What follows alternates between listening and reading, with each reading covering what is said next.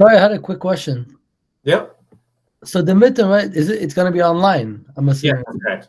And we're going to need the respondents and all the whole thing, right? Yeah. Okay, awesome. Perfect. Thank you. Yeah, you're welcome. So just before we get started with the lecture, hi, everybody. Just on note with what Ahmed was saying about the midterm, and Michaela was asking it as well. The midterm is going to be in 3 weeks' time, so that is March 11th, and it'll be on through Canvas with Respondus Monitor or browser lockdown, and then it would just be completed in class time. So it'll be at this time in 3 weeks, so that's March 11th. I'll be posting a breakdown of what the midterm entails and then how much of content is from each lecture. So that'll help you or assist you with studying for the midterm. There's a sample midterm, I think, already posted, so then it'll give you a better idea of questions as well. Don't forget to continue to do the those quizzes that you can log back in and back out. That'll give you a good sort of basis as to whether or not you can answer those questions, and therefore if you are understanding the material or the main important parts of the lectures. And then also don't forget about choosing your assignment topic, just so that way you can lock it in and keep it in mind as you're going through the lectures, and then be able to complete the task that or motor skill that you wanted to in the end. So before we get started, is there any questions? Labs are going okay?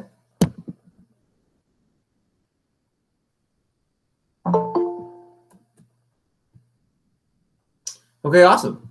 So this is the 5th lecture for the course. And last day we got into motor control theories, or looking at how research have investigated the different variables that impact our ability to perform different types of motor skills.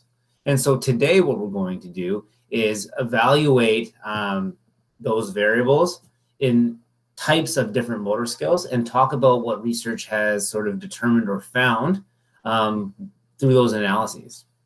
And then we'll finish off with how research has sort of considered what is going on in the action preparation phase. So the phase we talked about was reaction time, or the interval between choosing to move and then the initiation of movement.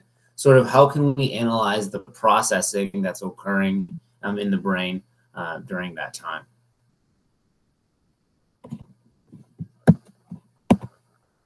There you go. Can we all see this?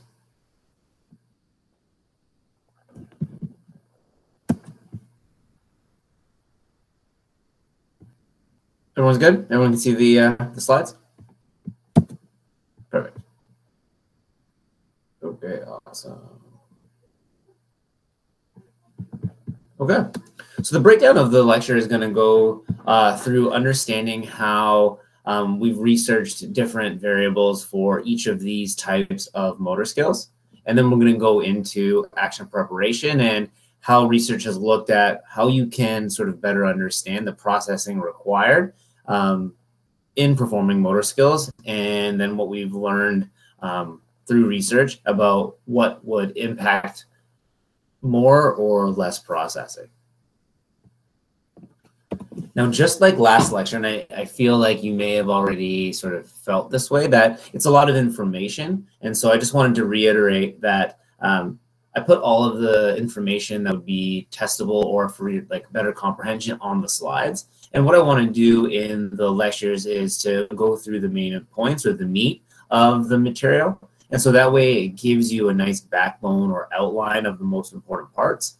You can digest it, and then when you go back into the lecture and sort of read around it, it gives you more information around those backbone pieces, and you can better understand it. Is that okay? Is there any feedback as to how you guys are feeling about the course of the material before I get started?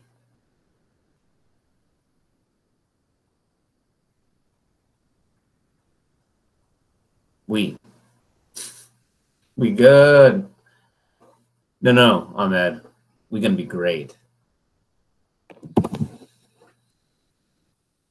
Awesome. Okay. So I always enjoy the way that this lecture format has on, where it ends up becoming a lot of like basically a conversation about the material in the lecture. And And so if there's anything that you guys like the best or don't like, then always feel free to tell me. I just want to make sure that everyone's learning. Given the times, it's already stressful enough. And so what I can do to teach the course, but also make it easier for everyone, and myself, obviously, then I'm willing to do that. So let's first talk about how research in motor control sort of started. Remember, we looked at that video in the very, very first lecture about trying to classify different motor skills, try to understand if there's similarities between types of gross motor skills versus continuous motor skills, and maybe the processing required in each of those is similar, or it can give us basis or an idea of how our body is specifically able to control motion so consistently and accurately in changing environmental conditions. And so the first sort of skill that was easiest to analyze was simple reaching and pointing tasks. Now, what was one sort of principle that we were all familiar with when it came up, but researchers initially already had sort of observed when doing analysis of motor skills? This was the speed accuracy trade-off, and in that when we tend to do things faster, it leads to more errors. And if we want to do things more accurately, we technically tend to move slower. Do we all remember that, or can we all sort of agree on that point? It's fairly observable, right? And we can all consistently also agree on that, just coming out of just daily life observations within ourselves. So that was something that was easy to test and to see if maybe we could come up with some sort of variables around that.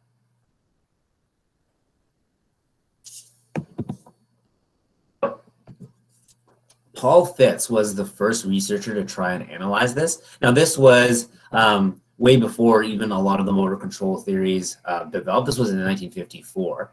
But based on that observation, the Fitts lab wanted to sort of develop an equation, or see if they could develop an equation that would allow for sort of the guessing of how different accuracy constraints would affect our movement speed. And so what they did was they developed this quick little sort of laboratory setting where they had a participant sitting at a table, much like I am right now. And then you can see that they had a metal board with 2 targets on the table. And then they had a metal stylus that would be used to touch the targets and then be able to indicate when there was a successful touch. And so the goal of these experiments was to see how fast someone would tap the targets and then change the target sizes and distances between the targets and see if movement speed changed. And so by changing the target widths and the distance between the targets, so actually if I can go back and just show you guys right there. So this is what was on the table. They had different distances between the 2 targets, and then they changed the different, or the widths of the different targets. So by having a smaller target would technically be harder. So that would be an increasing accuracy constraint. And what they were able to do was they utilized a whole bunch of participants and used a whole bunch of different distances and target widths. And they were able to develop this exponential equation where you could guess or estimate the movement time of the participant, so how long it would take to complete the task, based on a ratio of the distance between the targets over the width of the targets. Now, this equation was specifically used to estimate the time of movement in only that study. So it wasn't really applicable to other sort of tasks, because that number of, okay, well, it'll take you 30 seconds to go from one target to another. That part wasn't really applicable to other studies. However, this part of the equation called the index of difficulty. It was basically the quantifiable or exponential measurement of difficulty, and how it was a ratio that they could utilize to understand how the difficulty would increase exponentially, because it wasn't linear. It would, and we can see that, right? So well, I'm trying to think of different examples. If you can think of one, let me know. But as we increase the accuracy constraints, there's an exponential effect on our movement speed. So from this study, they developed this exponential way to indicate difficulty. So they gave a quantifiable number for difficulty, and they called it the index of difficulty.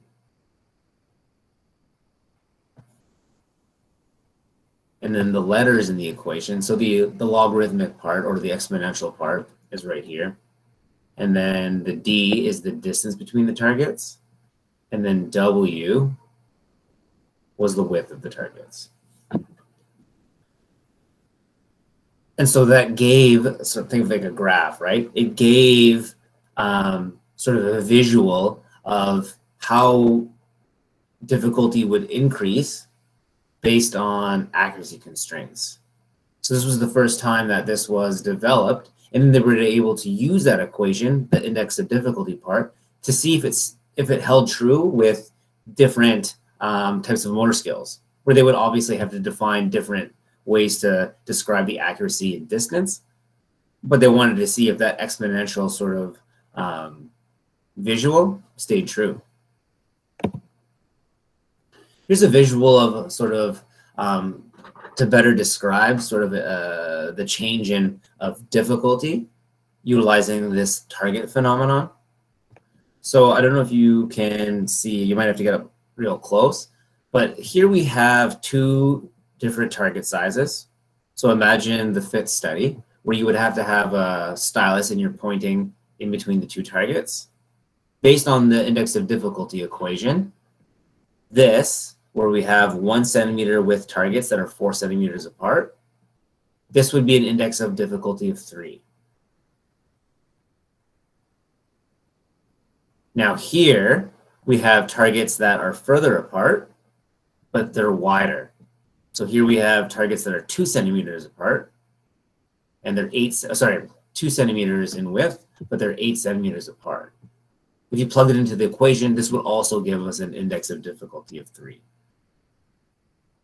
So based on the equation that was utilized in that very early research, you could say that the difficulty of each of these tasks, a very simple reaching and pointing task, would be the same.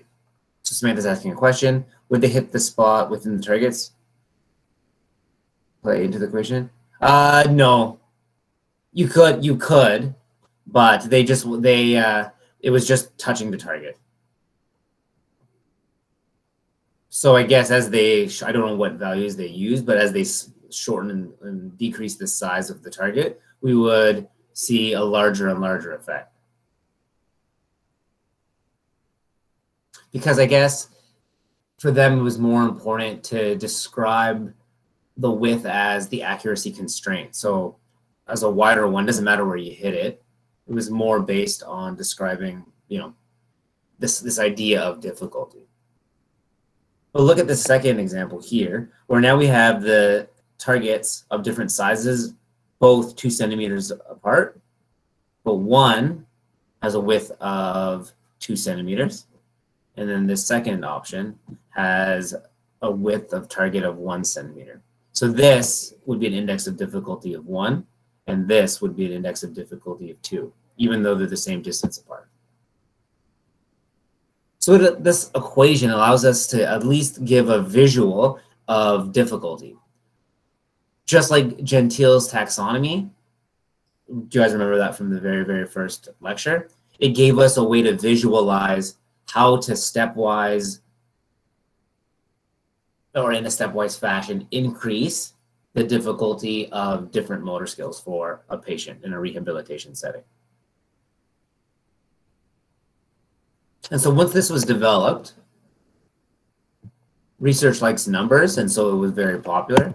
And so what happened moving forward was that researchers wanted to look at whether or not this sort of value from this equation from the Fitts law was comparable to other types of motor skills.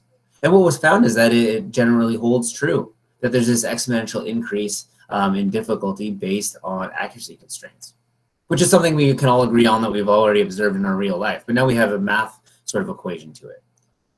Then you can alter different variables and see what has a greater effect on this measurement, and then we can get a better understanding of different processes or prioritize what our body uses in the processing of motor control. So this equation was held true in dart throwing. They did it on looking at moving a cursor on a computer screen. Here they tried to use it in a rehabilitation setting. So I don't know if any of you work in sort of a hospital or with stroke patients, but this is a pegboard manipulation task.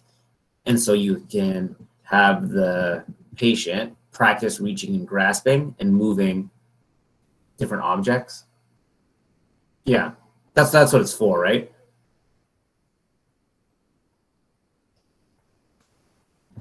Equation also held true with reaching and grasping for different containers. Yeah, so there's pegs and cones, yeah. See here, so I don't know if you guys can zoom in, but this would be practice on different, like manipulating different objects. So not just pegs. This would be a good start. And now we are going to practice in this study, grasping different objects you would see in daily life. Casey's asking a question. That's why we're getting. Yes. And so I'm going to bring that sort of example back, Casey, because the question was then, is reaching and grasping. So if I have to, so with all of those, it was reaching and pointing, right? So Fitts law, you're basically just reaching and pointing, and it showed this speed accuracy trade-off. What happens if you have to grab an object and manipulate it? Is that, let me ask you guys a question. Is the reaching and pointing one motor skill and then grabbing another motor skill? Or is it a different motor skill for reaching and grabbing of different objects?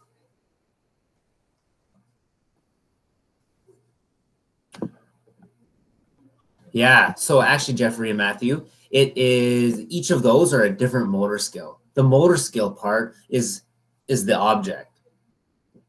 And we'll get into that in the next slides. But applications of this concept of Fitts law, or the speed accuracy trade-off, is applied to sort of technology in a sense where, I mean, this is pretty old now, but when applying it to like our apps on our phones, you can see sort of this concept that if objects that are further apart or smaller in terms of target size are harder, then frequent tasks when we're developing apps or software, frequent tasks should be positioned closer to the starting position. And so you can see that's here and even in our consoles, and that the tasks that are done more frequently should have larger buttons. Because if we plug that into the Fitts law equation, or just even common sense, it means that it would be less difficult to touch or interact with those buttons.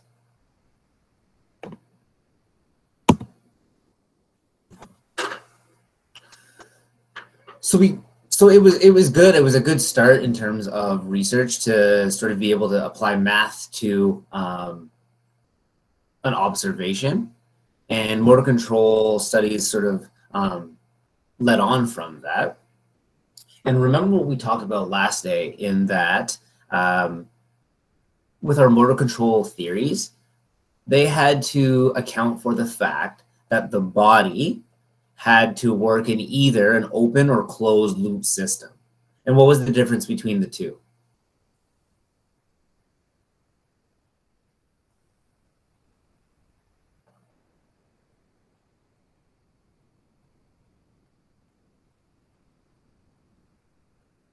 Yes, closed uses feedback. And so basically, whether or not we can work in an open or closed loop system is going to be based on how fast we have to do the movement. And so as what the sort of, when applying this concept to the speed accuracy skills, with harder difficulty or increasing difficulty, or sorry, decreasing the target size, what we had to do was we had to move slower to maintain accuracy and to work in a closed loop system. So if the targets were really big, we could work in an open loop system where the brain just has to process, okay, it looks at the target, that's how far it is, this is what's required, and then it can work in an open loop system where the information getting sent out to the muscle contains all of the information necessary for completion of the motor skill. But as we increase accuracy constraints, we have to rely on feedback to make sure we are accurately hitting the target. And so we have to work in a closed loop system. And when working in a closed loop system, we have to slow down speed. Does that make sense? So it's sort of like understanding the motor control behind the speed accuracy trade-off.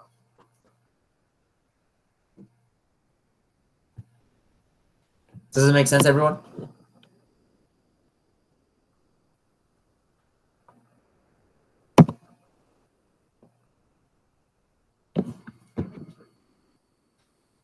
Cool. And so last day, we talked about at the end that in terms of the different sensory processes that we utilize, so we talked about what? Touch, proprioception, and vision. We talked about how vision was the most important. Our body tends to prioritize vision over all of the different senses. We talked about central vision versus peripheral vision. And so let's look at what research considered when evaluating different skills. So we're talking about, again, manual aiming skills here. And so what research wanted to look at was how is vision utilized in these skills? Well, in the preparation phase, so even before movement, we're going to look at the target, and then that's going to, right, think about a motor program, target size, distance, maybe objects in the area. That's going to be a parameter added to the motor program and then processed, okay, this is how we're going to move based on these parameters or this environment. So in the preparation phase, vision is going to be very important to obtain that information from the target. So would that be central vision or peripheral vision?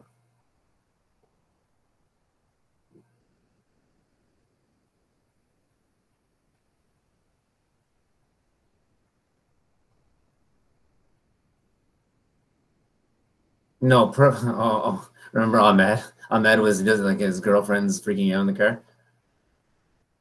Yeah, so central vision. Central vision is the very specific central view of vision that's for picking up all of this very important stuff that's added to the motor program.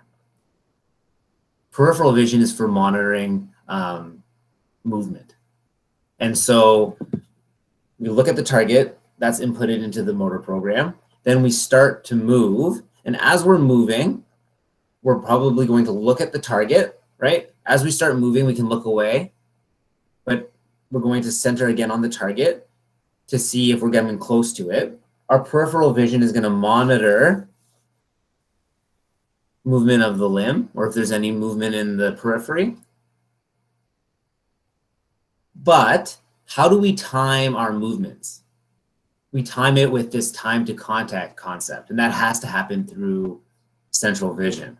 And so what we see in this motor skill and in all other motor skills that require timing, that it's focusing on the object of the last moment that's going to give us the estimation of time to contact. So in a simple reaching and pointing skill, we're going to look at the target that's going to give us the information we need to move. And then as we continue, as we're moving, we're going to look at the target to give us an idea of time to contact. That's central vision.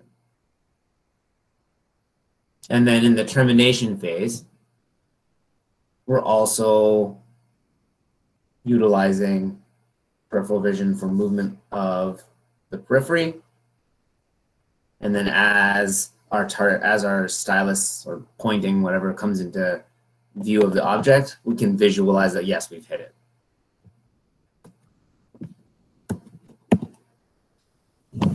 And so that's just a simple example of the basic motor control process is utilized in reaching and pointing. But as Casey had said, in a rehab setting, they have a whole bunch of objects to teach or have people relearn reaching and grasping tasks. That's called prehension. So prehension is a sort of scientific term or terminology to describe a motor skill that's involving reaching and grasping. So you're not just pointing, you're going to reach with the intent of manipulating the object. And so think about me reaching for this cup to drink my coffee. That's a prehension task. I'm reaching and grabbing to manipulate. It has the three same sort of time points as was discussed in the last couple slides. Transport, except this time we're grasping, not just touching the target, and then we have the manipulation of the object. But what was found very quickly, and I touched on this with Casey, is that the intended use of the object or the object that we're going to be reaching and manipulating affects the way that we move our arm. And so with, I forget who it was. I think it was, Jeff and Matt, when you were saying that, like, so the reaching part is one motor skill, the grabbing is another motor skill. No, it's that the object and the moving to manipulate it, that's one motor skill. Because all of you are probably sitting at a desk somewhere. Look at the objects that you have around you. So look up, look at an object and go to grab for it. If you are going to go grab for a cup, you tend to just, you're already holding like this. If you're reaching for a wrench or a hammer, you're going to reach with a grip that, you know, is going to be in efficiency with how you want to utilize that object. Imagine grabbing for scissors. You're already sort of grabbing with the intended use of the object in mind.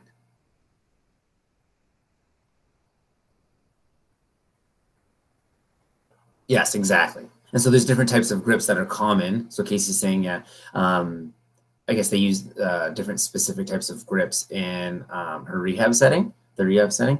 And that's because there's a common type of similarity in different grip types. But can we all agree that depending on what object you're reaching for, you look at the object and you go to reach for it, your intended use of the object or the object itself affects the way we manipulate or move our hand. Therefore, each of those, if we're thinking about the invariant features of the motor control theory, each of those would be a different motor skill. So when we're rehabbing people, we need to sort of keep that in mind and make sure that we understand that grabbing and reaching and grabbing for different types of objects, each of those is a different motor skill.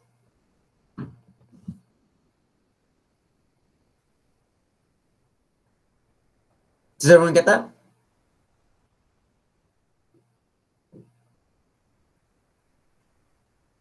Cool, right? Because you haven't really probably considered it as of yet, but now the goal of this lecture is that I want you to be able to understand that concept, and then you can apply it to wherever you end up, career-wise. Other things that were found in those studies was that the larger the object, the quicker you reach maximum grip size. So for a small object, you keep your hands smaller until closer to the contact. Whereas with so I have an extra large cup, right? So when I go to reach for it, my hand's already increased in sort of aperture or maximum grip size. You start to grip onto the object at about 2/3 of movement time. And In case he's asked a question, we have graduation says. Yeah. Do you have any videos of those? Can you show the class? I don't know if that's patient confidentiality.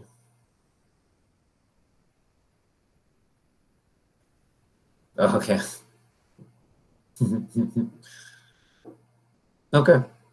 So another interesting thing is that, okay, so we talked about, so if I'm going to reach for, so the cup's here, I'm going to reach for it.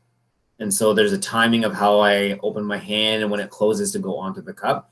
If I move the object mid motor skill, I redo the whole thing. So it's not like I stop, transfer, and then grip again like a robot. It's, oh, like I come back and it's the same motor skill. Does that make sense, everyone?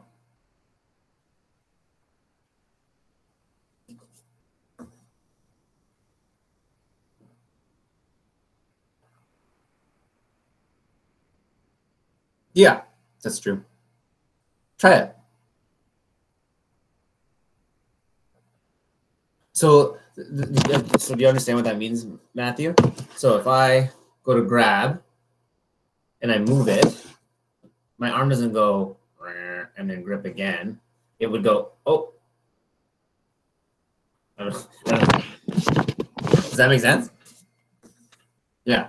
So just that observation proves that reaching, like the reach and grasp part, it's one motor skill. Or else why would the body do it that way?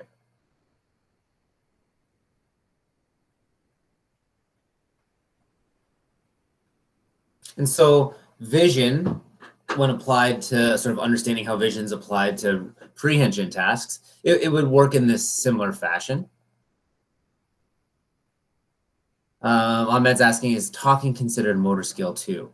Yeah, because remember how there was a sort of spectrum between cognitive and motor skills? So talking would be more on the cognitive side because we're thinking about what to say, but the action of talking is manipulating our mouth to have the air come out in a specific way. Remember Broca's area? That was a motor planning area for talking, for communication. Yeah. So when we look at vision in sort of relation to prehension task, vision is also going to give us the target, but it's going to give us the object size, distance, but it's also going to, that information is going to be downloaded into our brain as to what grip is required for that. During the transport, we're still going to have peripheral vision monitoring movement. Our central vision is still going to have to focus on the target for time to contact.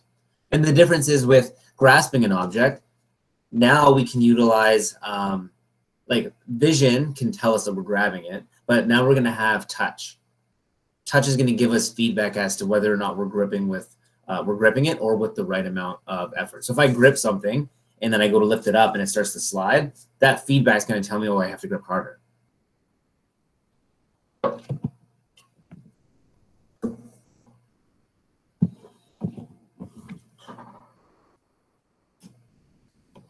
Everyone okay?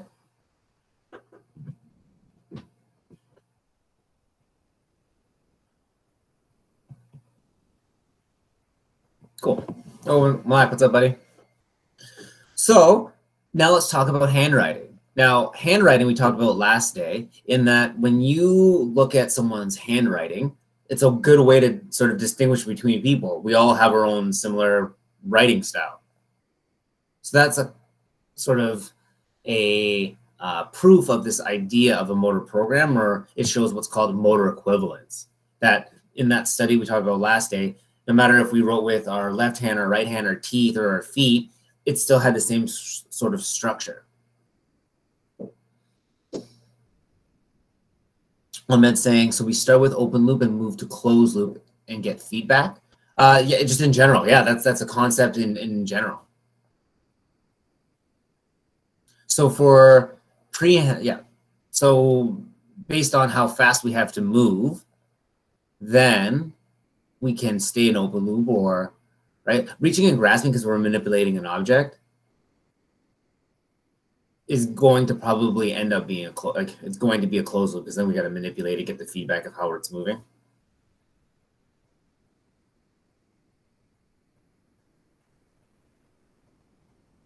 Yeah, I think he meant whether or not you would stay in open loop, but that's how it works. We start off in open loop, and then it would, as soon as we get feedback, that becomes closed loop.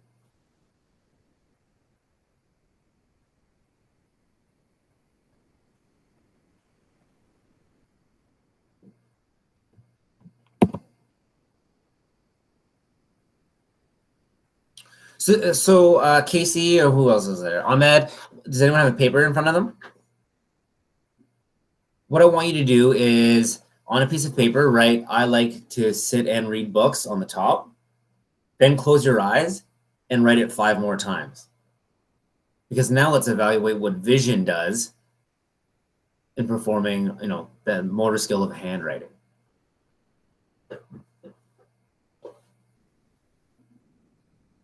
Who's done it?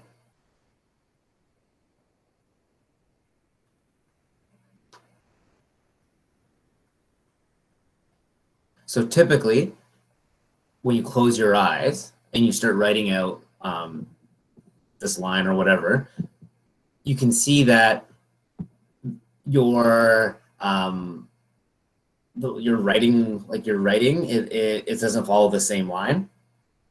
And sometimes there's omitted letters, or there's errors in how you typed, or extra letters.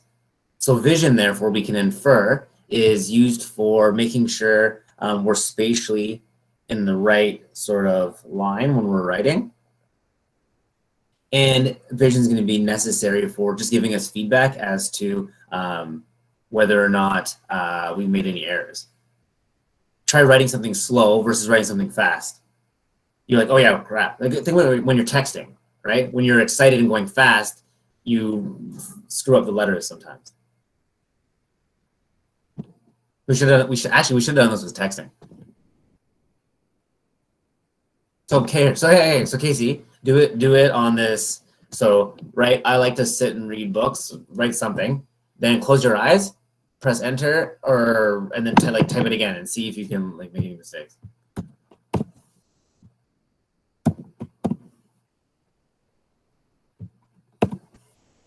Did anyone else do it other than Casey?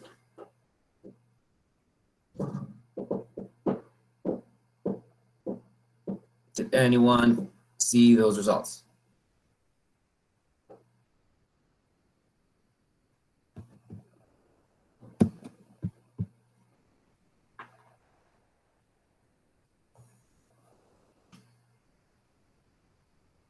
Yeah, somebody's there. No, it's not. Okay.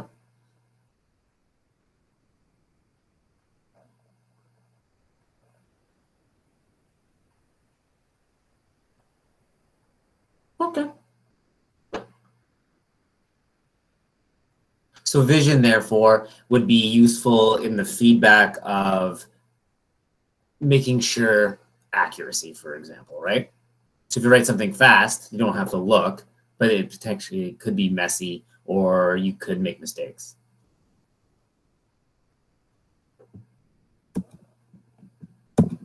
Now let's talk about bimanual coordination skills. So does anyone remember from neuroscience what a bimanual coordination skill is? It's a scientific way to say a motor skill that involves the use of 2 hands at once. You can have symmetric bimanual coordination, something like rowing or pushing a wheelchair, something that involves use of both hands, but they're both doing the same thing.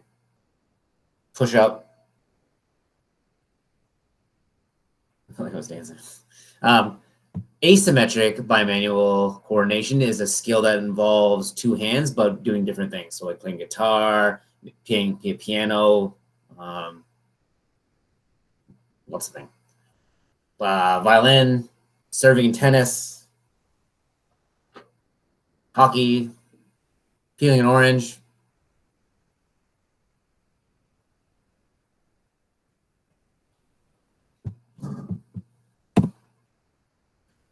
So typically the body prefers to work in symmetrical bimanual coordination. It's a lot easier, right? Can we all agree that probably for the brain, the processing required for a symmetric bimanual coordination is easier than for a motor skill that involves the hands doing different things? Take that piece of paper for those of you that had it. So Jennifer, Sam, Casey, flip it over. And what I want you to do is I want you to, with your left hand, draw a circle. Okay. And then with your right hand, stop. With your right hand, draw a triangle. Okay. Now do them both at the same time. What do you see?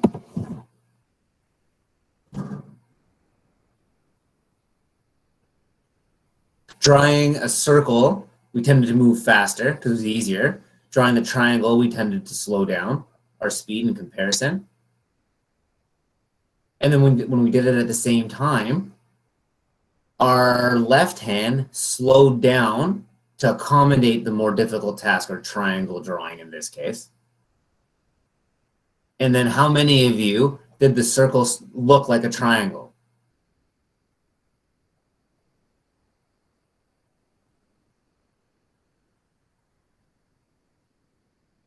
Perfect. So clearly it's more difficult. The brain's getting confused. It's trying to do two things at once. It's a motor skill, but it's involving the hands doing two different things. So what we now know is that the supplementary motor area is trying to coordinate between the two hands. So it's like it's having to do two different motor skills for one motor skill. And so through repetition, you can get better and better at it.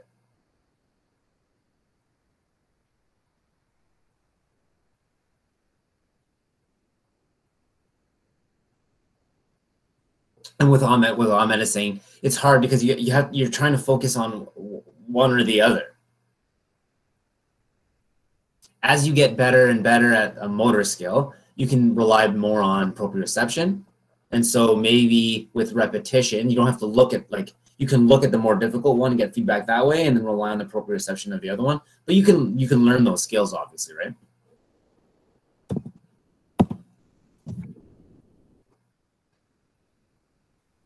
The next skill that we're going to talk about is catching a moving object. So throwing a ball and you're going to catch it. So catching, are we okay with the information thus far?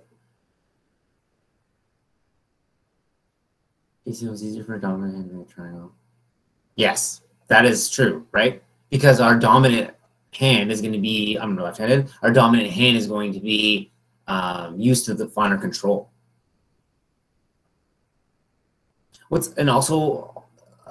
Also, this is another thing we're going to learn from motor learning aspect of the course, is that there's a lot of similarity in different motor skills, right? And so when you're presented with a novel situation, you're going to look at the situation and your brain's going to try to pick out the most closing motor skill you've already learned to try to complete it and then modify that one. So how many people have, like, think about it this way. Think about a baseball player that goes to play tennis. They're going to try to swing the racket like a baseball bat, and then realize the tennis ball flies out of the park and it doesn't really work, and then they'll modify it.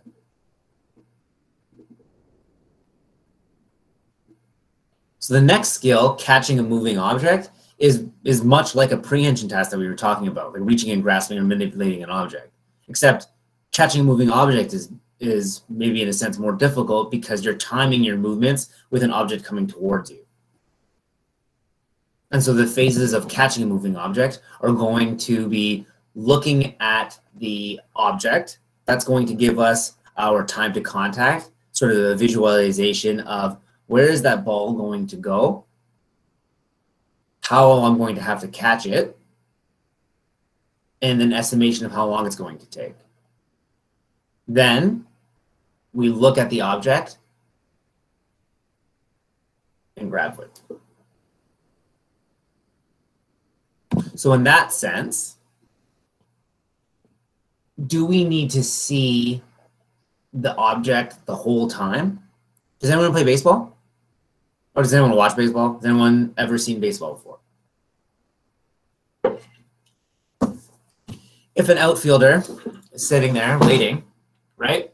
And then they see the batter hits the baseball, do they look at the baseball the whole time? Or do they look at where it's going to go, run, then look up and catch it?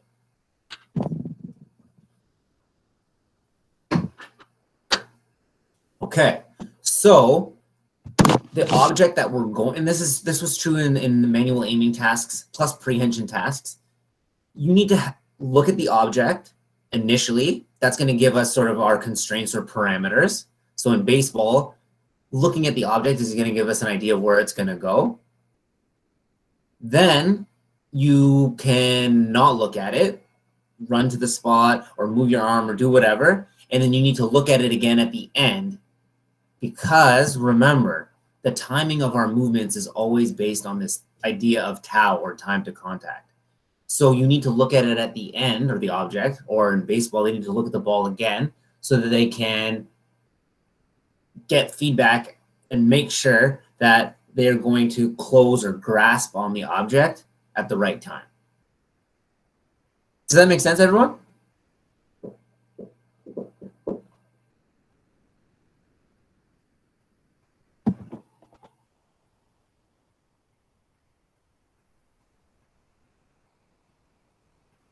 Perfect. So then in the, go back to here,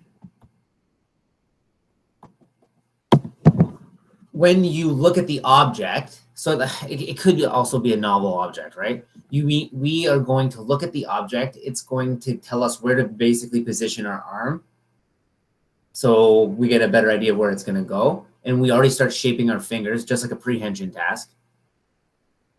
Comes to you, you look at it, time to contact, and then you can time your grasping motion.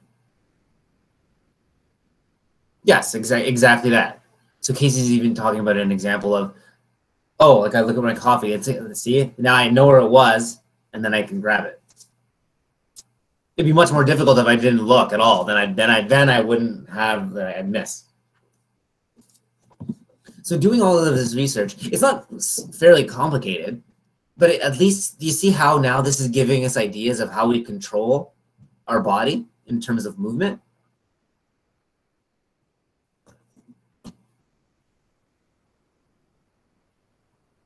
Yeah, so I have actually, if you look up, I think lecture 8, there's a video of the goalies. So they need to see the puck coming off the stick and then need to see it at the end. They don't need to see its flight through the whole, defenseman and the centerman and all that stuff.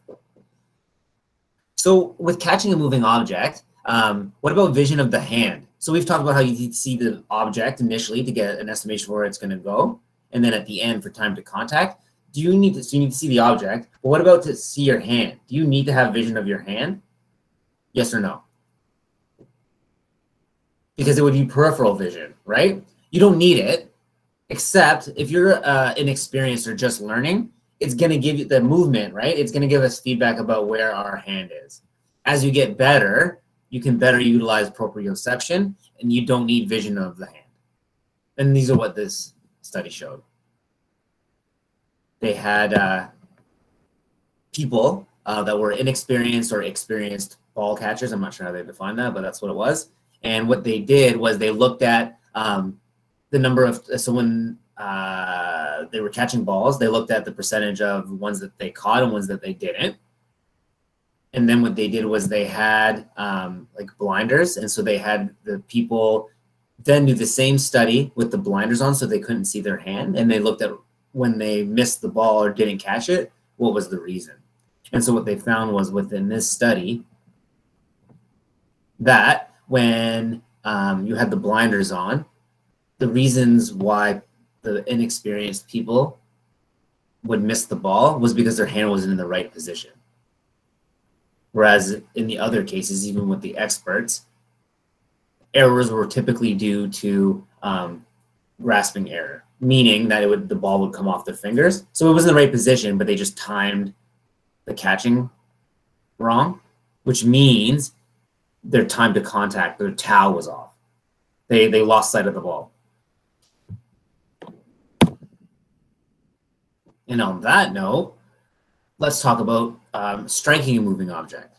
Because striking a moving object, so like baseball, hockey, is like catching a moving object, except it's not just grasping. Now you're doing a whole other motor skill. So this would be more difficult. And for the baseball players, when I ask, who knows baseball, what do coaches always tell baseball players when they are trying to learn how to bat? Keep your eye on the ball. Do we all agree on that? Can anyone confirm that that's what's said? And so that's going to be because of this towel concept. If we have, so with baseball players, if we have different speed pitches, so a fastball versus slider, something slower, change up, do the batters, so I swing for a bat, or sorry, I swing my bat for a pitch. If the pitch is slower, do I slow down my swing? So does the swing speed change based on the speed of the pitch, or is the swing the same every time? The timing is just different for a slower pitch. Peripheral vision. The timing, yeah. So the swing is the same regardless of the speed of the pitch. It's the timing, which is right, which is why looking at the ball is so important. Brianne, you're going to practice, and then you're going to do that for your assignment. So, if timing is so important with an example of baseball, which is striking a moving object, what we notice is that when the people are doing the motor skill, their head is so stable. So look at this. As an example of a bunch of baseball players hitting a baseball.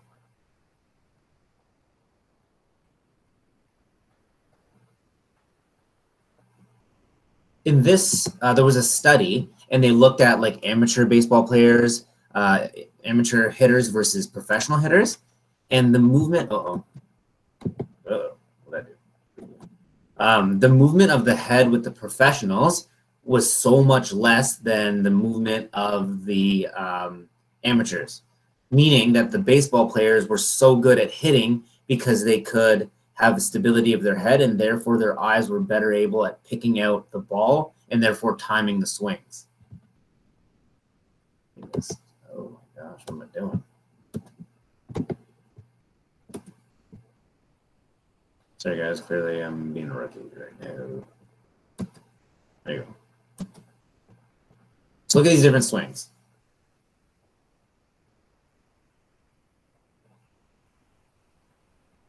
It's like the whole body's moving and the head, look, the head's on even nothing. And so what we see in motor skill, and specifically with like stroke patients and people relearning to do different types of motor skills, is that they can adopt inefficient positions and movements of the body initially for the head staying stable because vision is so primary. And so in this example, we can look at the head and it's not moving at all. And that's applicable to other motor skills in that we need a stable head so we can utilize our eyes, because our eyes are so important in terms of timing.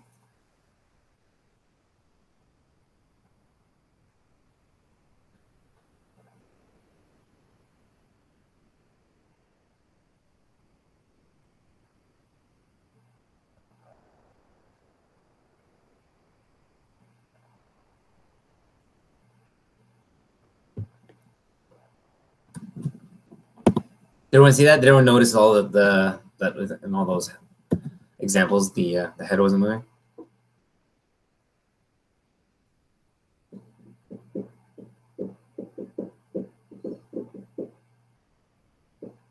Cool, right? Okay, so let's talk about now locomotion or moving. That's different than striking an object. The difference with this motor skill or locomotion in comparison to the ones that we have been doing or talked about previously in this lecture is that locomotion, being a continuous skill, but specifically locomotion, it utilizes a stepping pattern generator. So I don't know if did we talk about this in Intro to Movement Neuroscience? But there is a pattern generator or sort of interneurons in the lower spine that sort of helps control the rhythm or the rhythmic activation of muscles with walking. So when you're walking, you aren't concentrating on moving your hips. It kind of like you get it going and then it just kind of happens. And then if you want to walk faster, you tend to you feel your calves, you're pushing on your toes. So this is different in the other types of motor skills in that there's also this sort of like mechanisms that is assisting with the motion. Yes, exactly, Casey. But with the analysis of walking, you can try to understand what you observe and apply it in a rehab setting. And so with, I don't know if you've done this yet, Casey, but when looking and analyzing, like when people are walking, there's a rhythm. And then when in stroke patients, it's like the rhythm is lost. So you can try to evaluate what the normal rhythm would be and try to teach that in a rehab setting.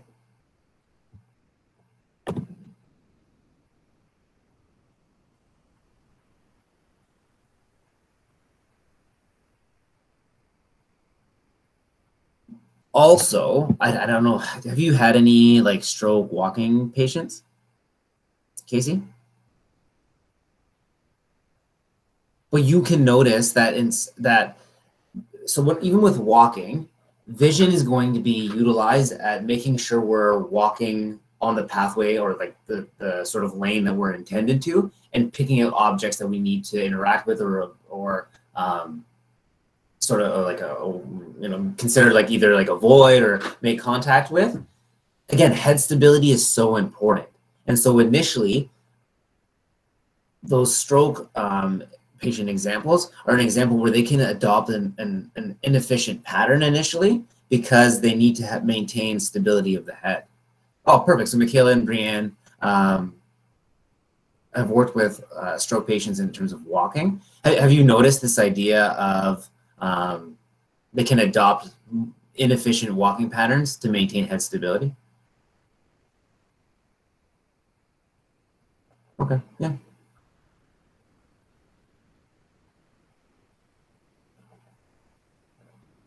So Samantha actually brought up a good point. So the idea of tunnel vision. So Samantha is saying that so her patients that she's experienced, they lose peripheral vision and they get what's called tunnel vision.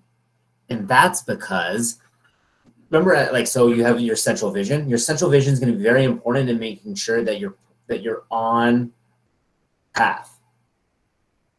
And then you're going to look at objects that you may or may not have to avoid, or what's coming up, or targets for time to contact.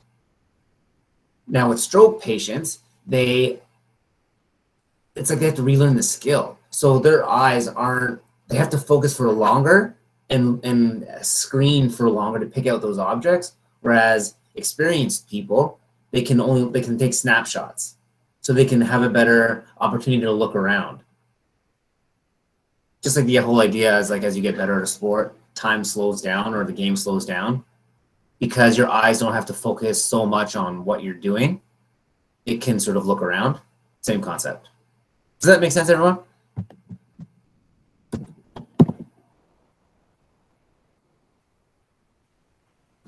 Perfect. So with looking at what vision does with walking, in not stroke patients, but in general for everyone, central vision is going to be very important, like the other motor skills, at maybe not saying, like, remember how central vision with prehension was looking at the object and the intended use. With walking, central vision is going to be utilized to make sure we're on the pathway. It's going to look at a target, that's where we're going. And then, oh, that's the target, that's where we're going. And then constantly adjusting, the target of where we're walking to. So in a sense, it's for contacting objects and then also avoiding objects. And so if let's say we're walking down a path and then there's an object placed in the way, we're going to look, so we're looking at the path, then we're going to look at the object towards the last minute to make sure we get the time to contact so we can time our avoiding of that object. So central vision is the same thing. It's just applying this in a locomotion or walking sort of scenario. There was this study here by Lee et al. Any high jumpers or track and field people? Long jumpers? This could apply to long jumping too. Anyone? Oh, wait, did I? Oh crap, I screwed it up. What would that be? Visual neglect. Oh, sorry guys, I missed. Moving their hands a lot, but still bumping too far. Okay, yep. Similar. About short jumper. Well, okay. So for short jumpers, you're not moving. The point of this study was that, so think of like long jumpers or high jumpers. They'll start off at one spot and they have to run to where they're going to jump off, and then they go. So as they become experts, are they going to use the exact same, like, look at the way that their legs are moving. Are they going to do the exact same steps as they get better? Because it's the same distance. So this study wanted to look at that. So if you were to like look at the footsteps of someone long jumping or high jumping, and then have them do another trial, is the footsteps going to be exactly in the same space?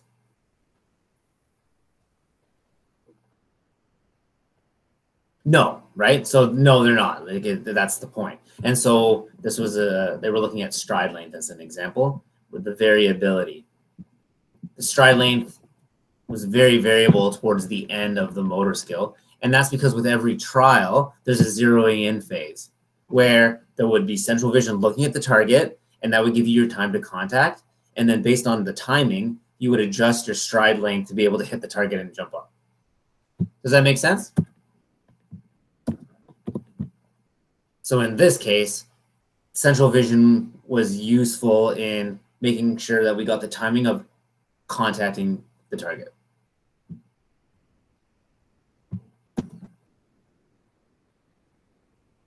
Ooh, I've done triple jump, hop, skip, jump. Yeah. Tell me about it, Casey. Tell us about it.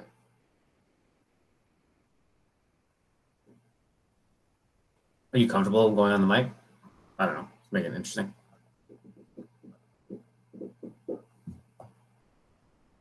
You are not. Oh, so you're about to jump. It's hard to time. Okay, yeah.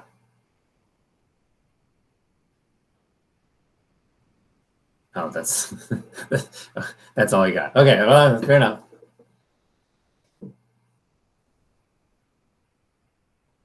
Any questions so far with the lecture? We're about 80% done.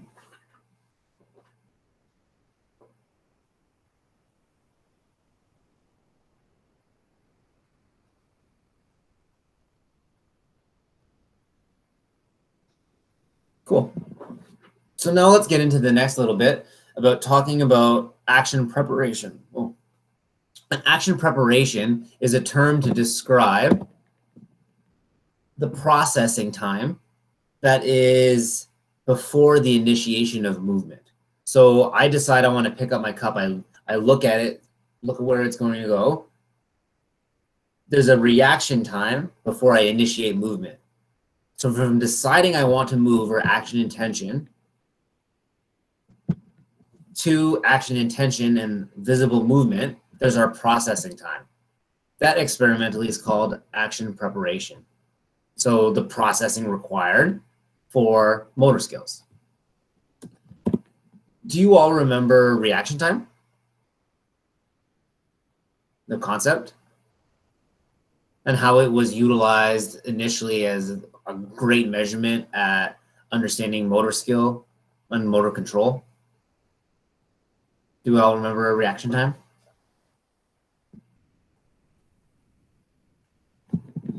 Do we all remember reaction time? No one remembers reaction time. JP, do you remember reaction time?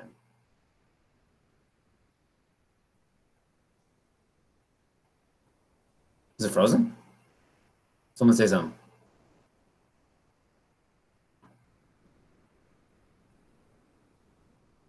Okay, you're not frozen. Y'all just not paying attention, and that's fine. Your reaction time is slower. But this concept of reaction time, this is the research. They were looking at action preparation or processing time. Ahmed, you just keep your eyes on the road and make sure that you don't get an accident, okay?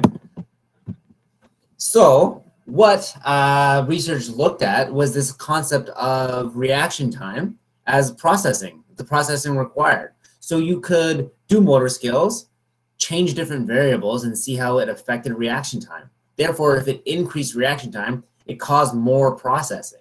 So whatever you changed was clearly something that required the brain to do more effort. And by simply doing that and analyzing different tasks, you could start getting an idea of how or what's involved in the motor control of our body during different motor skills. So what we're going to be talking about now is really quickly just different variables that were analyzed and sort of evaluated and observed that affect our reaction time. And therefore, they're things that affect processing or action preparation. Has anyone ever heard of Hicks' law? So if you consider, stimulus response sort of experiments where think of like a traffic light. There's 3 different choices. Each color is going to require a different response. When you increase the number of choices, you're increasing the amount of processing that's required. Hicks' law states that as you add more choices to a stimulus, so add a number of, if you increase the number of response choices with the stimulus, you logarithmically increase reaction time. You increase premotor processing. Yes, on that. Because what you're doing is your brain has to decide, okay, so traffic light, there's 3 different options. What happens if you had 8 different options? Your brain's anticipating one of 8 different things now, and so it has to say, oh no, it's this one. What if there's 15 different options? Oh my God, now it's choosing between 15 different options. Each time it has to process more and more, right? So let's look at this application in sort of a real life setting with martial arts. So this was, you always use this video, but this was a gentleman that was training police officers. And so he was talking about an application of Hicks' law in that with self-defense. There's one other component here that's huge, and that is Hicks' law, another scientific measure. Hicks' law basically says, I'm going to do layperson stuff because I'm not a scientist, that theoretically the fastest response time a human being can have is if there's one stimulus and one response choice. That if I add more choices, I slow down response time. And if I add more stimuli, I slow down response time exponentially.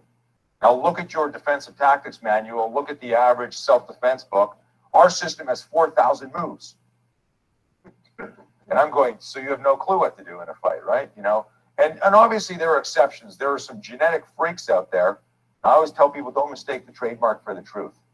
Unless that person is your bodyguard, the fact that what their accomplishments demonstrate doesn't mean that that skill is transferable to every single student. Does that make sense? In our train the trainer classes, the first thing a prospective instructor writes down is do not show your students what you can do, show your students what they can do. Cool? Because we all get into that. We learn our parlor tricks and we go, hey, and then people want to learn it and it's dangerous. You need to demystify the whole process. Questions? So the Hicks law, it's great to have a scientific measure, but what's your demo? That's the theoretical, what's the empirical? Well, if I'm over here like this, Tony does, and we'll do this slowly because we don't have any gear on and I'm getting old. I'm talking to him, my hands are up, we all agree this is an instinctive natural position. Actually, you can do this fast. We'll go through a series of moves. He comes in with a haymaker. Okay, do you all see? I flinch, I push away danger. I'm standing in front of him, haymaker. This one you'll have to slow down. He comes at me with a headbutt. I flinch, I push away danger. He comes at me with a left hook. I flinch, I push away danger. He comes at me to tackle me. I flinch, I push away danger. He comes at me, but he tackles this side. I flinch, I push away danger. The flinch is ambidextrous. If I say look out over here, your hands will come up. If somebody says look out over here, my hands will come up. Okay? If, because you're all police officers, I'm standing here talking to the guy with his right hand. With my right hand, I'm going to point to your left hand. But thank you for mortifying me in the class. I meant your correct hands. Oh, the correct. I hope that was real, Andy. Okay, so here we are with his correct hand, his left hand. He's going to lunge at my gun. Watch this, guys. There's the flinch and push away danger.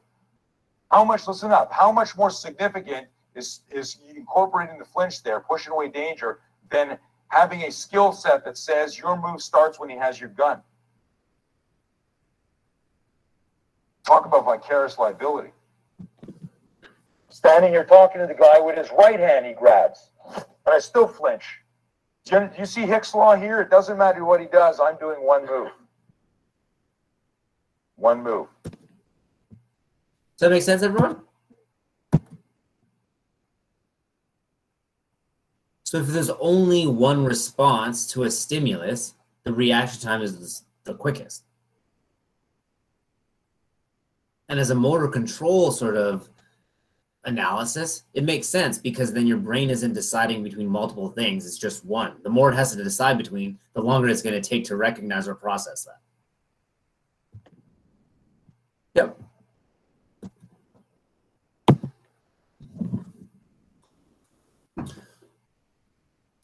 If, so now we're going to continue on. I think there's 8 different things. So the second thing that they realized that would affect reaction time or action preparation is that if someone is given a hint on what was, so let's say we have different choices of an option to,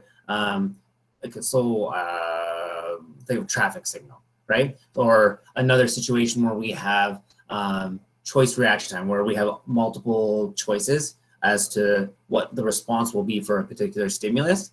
If you get a hint of which one is going to come up, that decreases the reaction time. Because then we're being told that information before the stimulus, so we can like sort of start processing in advance. Does that make sense? It's called a pre-cue. So if you give someone a hint.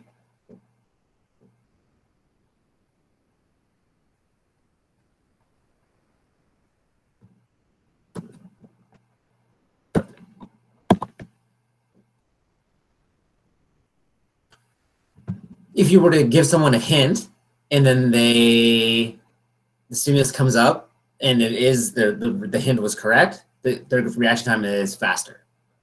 If you lied to them and then the hint you told them it was different, the reaction time is going to be even longer because then they're like, oh, they have to reprocess everything. So there's going to be a reaction time plus a more reaction time to like now figure it out.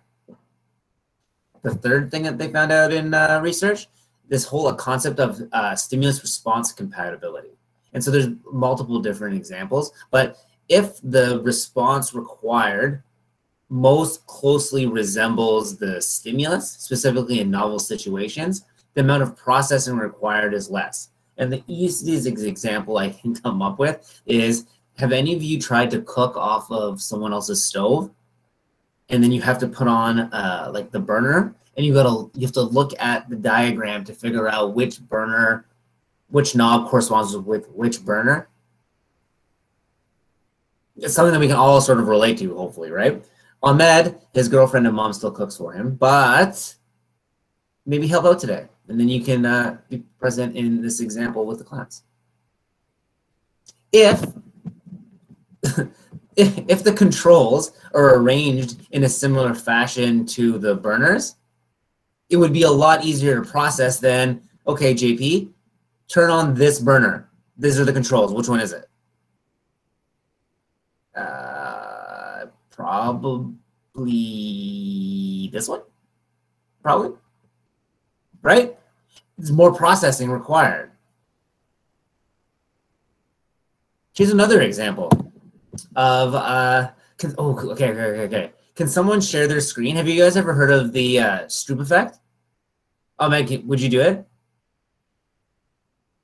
So what I want you to do is share your screen, The Stroop effect is this whole idea of stimulus response compatibility. And so click on the link, and the Stroop effect is when you get someone to read a bunch of colors.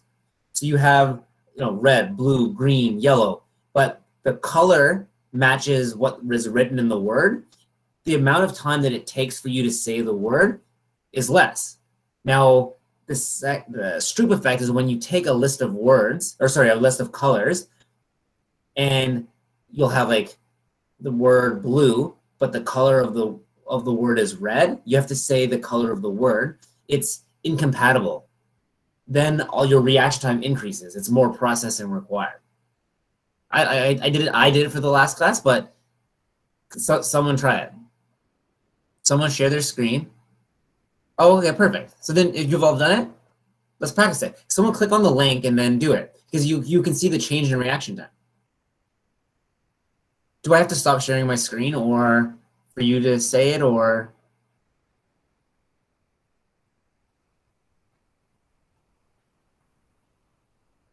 Are you doing it, Ahmed? Someone do it, but do it out loud. I can try it if you want. Yeah, go. So then, you guys, everyone in the class can follow along, but click on the link, and then it'll give you a list of words, and then Jacob's going to read it out. And then the first example, the color of the word is the word that what's written. And then what it does, so to get through the word list is going to take like 15 seconds. And then the second time, the color and the word are incongruent. And then to get through the whole list, it's going to like double. So I just got to say whatever color the word is reading. No, you have to say the color of the word. So not what the word says. Okay, bet. I'll try. Yeah. Can I go? Go. Okay, sick. Red, green, blue, yellow, pink, orange, blue, green, white, green, yellow, orange, blue, white, brown, red, blue, yellow, green, pink, yellow, green, blue, red. That was when they were the same. Okay, and what was the time? I didn't finish. It was, without the last 3 seconds, it was 12 seconds. Sitting there. Yeah. Okay, and then I'll do the second time. Okay. Gotta read what the word says. No, you gotta read. You have the color. You gotta say the color, not read. Green, yellow, white, pink, orange, blue, red, yellow, green, blue, red, blue, green, red, pink, blue, yellow, pink, green, orange, red, yellow, orange, red, green. That was 20 seconds. Yes, it's harder, right? It's more processing required. So this is all of you. This is something that you're all going to do, I think, in the third lab. You can look it up.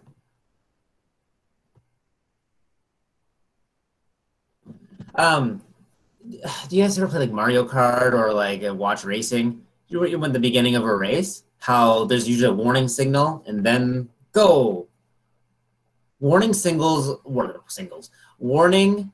are used because it allows people to focus attention. So you notice them in races. But if there is for every trial, if there's a warning and then your stimulus signal happens at the same time, you're going to start anticipating that the signal is going to or the stimulus is going to happen at a specific time. So you can start your processing ahead of time. So it tends to decrease reaction time. This study was interesting in that it looked at movement complexity. So it had a stimulus come up and you either had to do a 6-part move or a 3-part move. 6-part would be more complex. And then the reaction time it took to initiate the more complex move was larger. So you had to, so the complexity of movement affected processing. Does that make sense? On that note, movement accuracy. So let's say you close your eyes and then you got to open them and then hit the targets, right, that we talked about at the beginning of the lecture. Depending on the accuracy constraints needed, that's going to affect reaction time. So more accurate movement is not only going to change movement speed, but think of the processing. Oh, to be more accurate, I really got to consider my movements, right? It's more processing. So reaction time is also affected by movement accuracy. Hopefully this one does make sense. Can you think of like a, so the last thing, oh no, second last thing, the repetition of movement. Give me an example of a motor skill where you're doing the same move, like the same skill in like in a series, like repetitively, like dart throwing, or think of something where you're doing something in quick succession.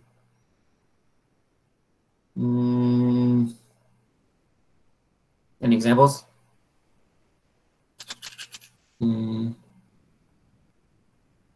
Sure, probably gaming, something. If you have to do a motor skill, there's a reaction time, right? Yes, sure, stirring a drink, something. Like, think of this concept, right?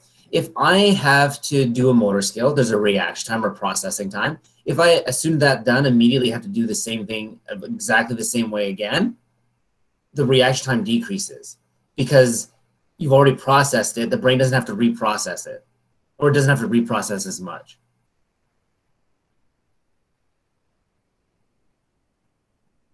So maybe with the blocking example, so you have to hit something, and then it's exact same hit each time. Your reaction time to the stimulus is going to be much less because you've already processed it. Does that make sense, everyone?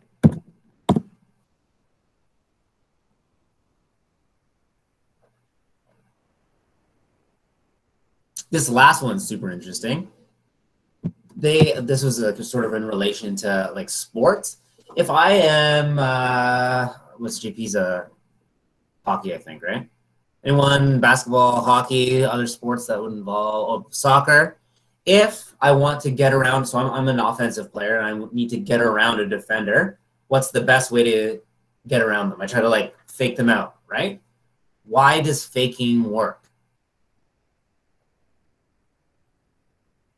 Exactly. You're doing that because you're trying to get the defender to bite on one of your movements that you're faking, right? That concept, you're trying to break them ankles, yes. You're trying to broke ankles. I don't know if you guys remember that meme. But what that's called experimentally is called the psychological refractory period. And what that means is that, okay, so imagine me and Matthew, okay? So Matthew is the defender. Do you want me to be the defender, Matthew?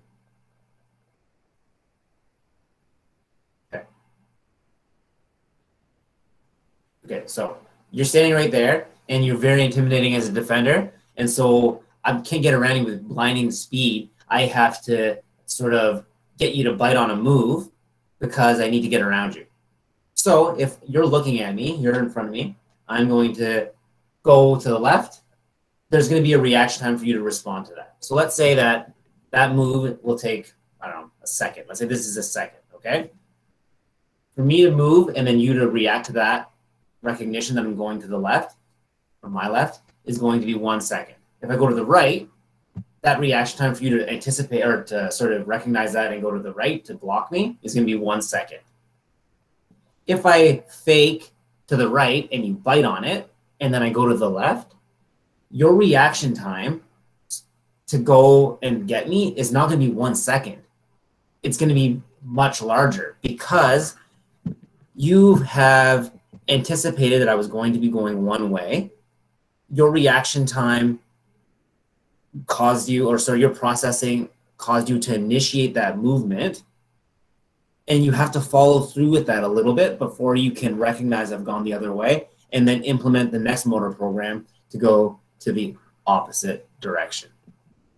So if you look at this here, each time to anticipate to my movement was a second. So I went to the left, it took you a second to go to the left. I went to the right, it took you a second to go to the right. If I go to the left and then fake go to the left, you bite on it, and then I go to the right. If I go to the left, I fake it, then go to the right, you would anticipate that it would be a second plus this little bit of time. The actual amount of time that it takes is larger than that.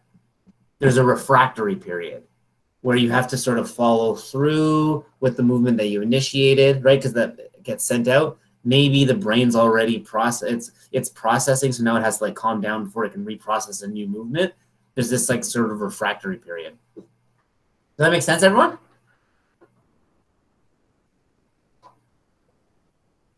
Yeah, like so now that you know this whole refractory period, yes, that's something that we can all agree on, that we've seen. Like anyone that plays sports, you want to fake someone out to get around them, or like in any like, so many sports, right?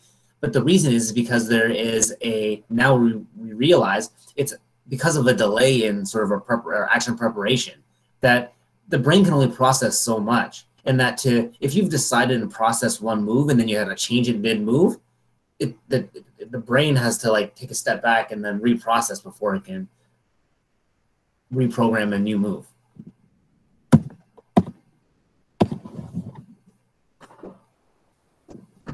Any questions? We have about 10 minutes left. I'm going to go over a little bit, but I enjoyed the back and forth.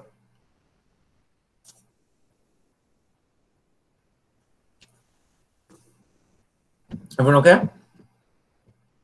So we'll finish off with talking about characteristics of the performance that will influence reaction time. So now we've been talking about environmental variables that would affect our reaction time or action preparation. Now let's think of different personal. Remember how we talked about in the beginning of the course that what will influence our motor skill performance? We have the environment, the skill, and the performer. Let's talk about how different performer variables or characteristics would affect our reaction time.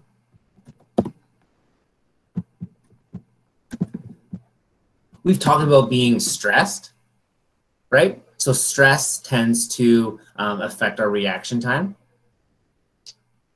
If we have increased alertness, so if we're more aware, and that was the whole concept of like a warning signal, that tends to reduce reaction time. The more attention we have on something, we can better time our movements, we can better be aware of everything, and so that tends to help with processing if we have more attention into our motor skill.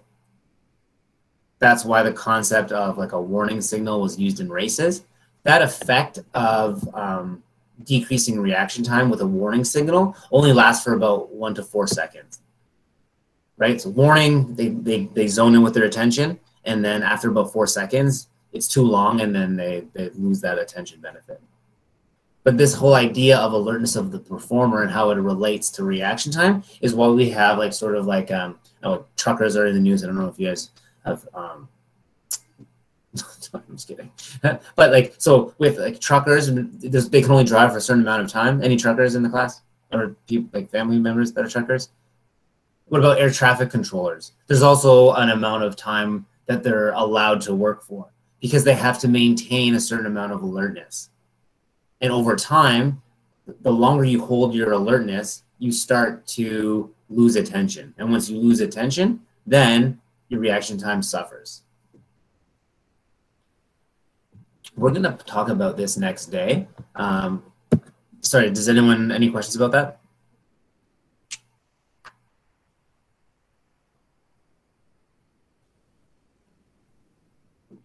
No, okay. The second thing, we're going to talk about this next day, and we've discussed it, I think, in the second lecture, when we were talking about like choking in sports. Depending on where the performer is focusing their attention will affect their processing or their reaction time. So when someone's performing a motor skill, it's best to focus on the object or the stimulus or the signal. We find that if the person develops an internal focus, they're overthinking the movements of their body, it tends to affect their ability to perform efficiently. They sort of are not allowing for the body to do the sort of coordination that it's been practicing. By overthinking it, they're sort of breaking the cycle that they've created. Does that make sense, everyone?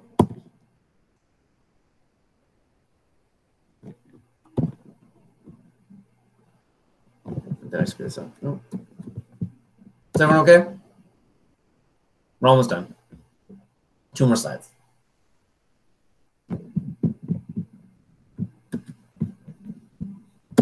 So up to this point, we've talked about reaction time as a measurement of action preparation.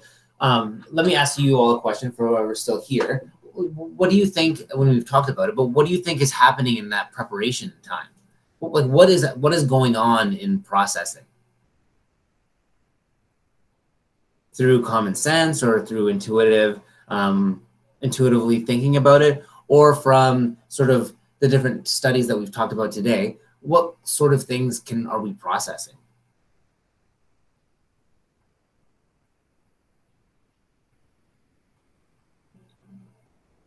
Yeah, well, so we're processing, the environment, everything, right? Yes, like there's no really wrong answer. We have to process everything in relation to the motor program, like Matthew is saying. So with what Samantha's saying, we got to look at the environment, pick out what's the most important features to be added or as a parameter to the motor program we've already practiced, right? We would pick that up in the environment, specifically probably through our vision, like Ahmed is saying. Your brain has to process so much, right? It's got to use central vision to pick out the target and then look at the direction, distance, trajectory, maybe how much end position about how you're going to manipulate and what you need to consider with your hand. It's got to look at, okay, well, how much are you going to grip by? It's processing a lot, right? Oh, absolutely, all of that information. So now it makes sense that there's a reaction time right? Like can we all understand now that there's going to be an amount of time that it takes for your brain, even how great and powerful and how the cerebellum has rehearsed all motor programs. There's a lot of processing that has to be required, right? What else?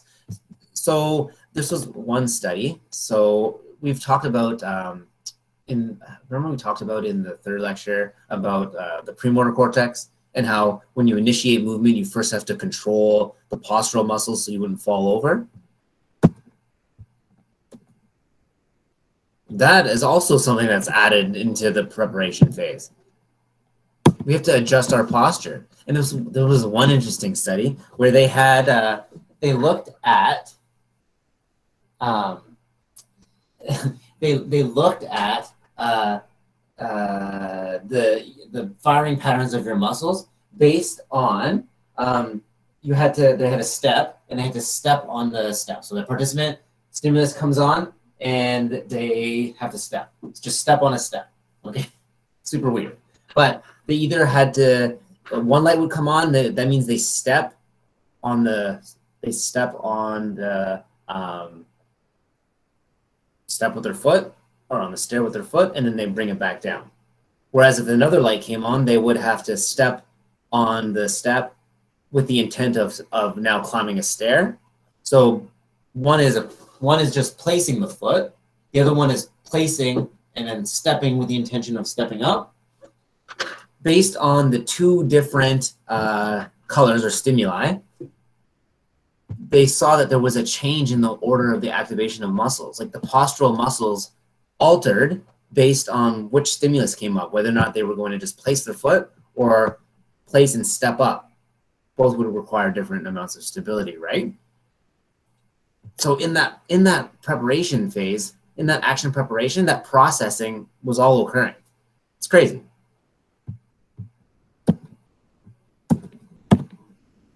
We talked about this in the feeling of the oh. Any questions, anyone? We talked about piano players, I think, in the second lecture, and discussing how with the supplementary motor cortex, we are evaluating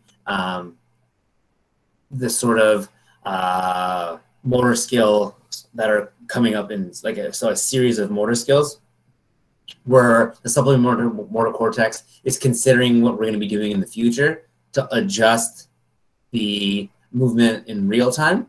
So with piano players, they're playing piano and there's a specific way that they have to hold the keys. If a high note is coming up, they can adopt an altered position so that they make sure that they hit that high note.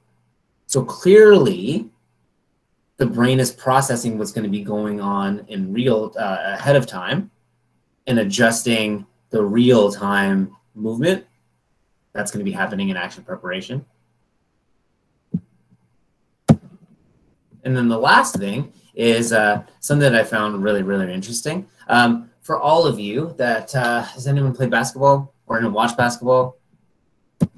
When someone is going to go up for a free throw, what do typically we see all the different NBA? They all have their own like sort of like unique way that they practice, right? They do something, or even golfers, right? When they go to step up to do golf, they have their own sort of like practice rhythm that they do. What about dancers? Any other examples? Everyone has their sort of like pre-performance ritual. Hitters in baseball are huge about that, right? Why do they do that? What is it? What are they doing? They're practicing the rhythm or their timing. So if you look at the movement, they're practicing the movement and the coordination before performance of the actual motor skill. So in that action preparation phase, or in the sort of processing, they're trying to rehearse the rhythm of their movement. But yeah, boxers. Runners, right? Like right? Like you see runners where they'll go sprint and they'll practice. I don't know, like we can think of that, like everything. Everyone does it. Volleyball. So volleyball, right? They'll prep before they serve. They do one of these, right?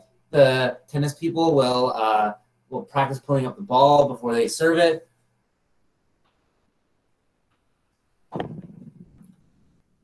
Now think about this whole idea of what that's called is called pre-performance rituals, where the performer is rehearsing the timing of their motor skill.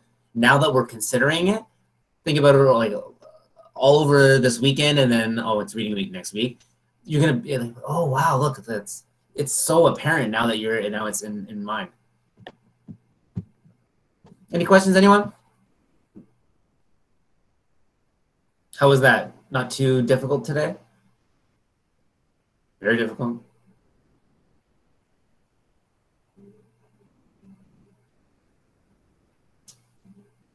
Awesome. Cool. I know it's a lot of information, but I wanted to present it in a way that you can all understand and realize that it is a lot, but not in itself very difficult. It all sort of makes sense. And it's applicable to everything that you're going to do in terms of like stuff moving forward with kinesiology in tons of different fields. So Olu was asking about the midterm. I think so was Michaela. Remember, we have another lecture before the midterm, and next week is reading week. So there's no lecture. Then we have lecture 6, then the midterm. So there's time. I encourage you to go through the lectures, rewatch some of the videos of the synchronous lectures to give you sort of an idea of the backbone of what's most important. And then you can go through and have that backbone, and then it won't seem so daunting when you're going through the the lecture slides. Yes, so just to confirm with what Alyssa is saying, the midterms on the 11th during class time, it will be with Respondus browser lockdown and that whole thing. And I guess your homework is to have a really good reading week. Everyone okay? Had a really good time teaching today. And I'm going to miss you. Yep, it's going to happen. Okay, bye everyone.